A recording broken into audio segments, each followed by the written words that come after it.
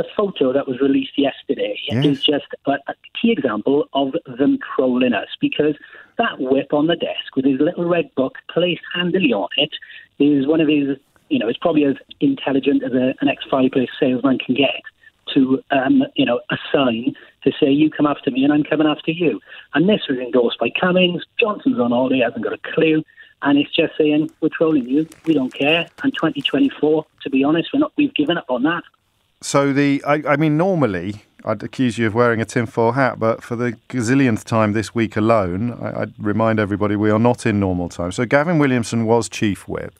The Chief Whip does know where almost all the bodies are buried. Anything that happened on Theresa May's watch as Prime Minister that was potentially scandalous would have crossed his desk. And your suggestion is that the whip is there to remind people that he was the Chief Whip, and the red folders are there to remind people that he's kept the receipts. He knows where the bodies are buried, and here is a very powerful pictorial reminder that hell hath no fury like a Secretary of State scorned, brackets, especially when the Secretary of State used to be Chief Whip, close bracket. Indeed.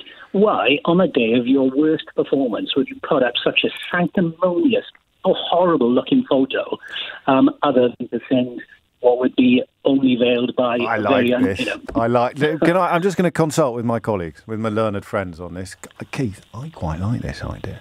I mean, because you know what we've said since March is that in the absence of clarity and leadership, anything can move into the vacuum. So unless Gavin Williamson comes out and tells us why he's got a blooming great bullwhip on his desk, we're going to go with Mark's suggestion that he's sort of nice career you've got there, Prime Minister. Be a shame if something happened to it.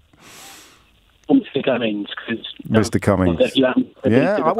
Listen, I hope that you're bonkers, but I haven't got the evidence to prove it.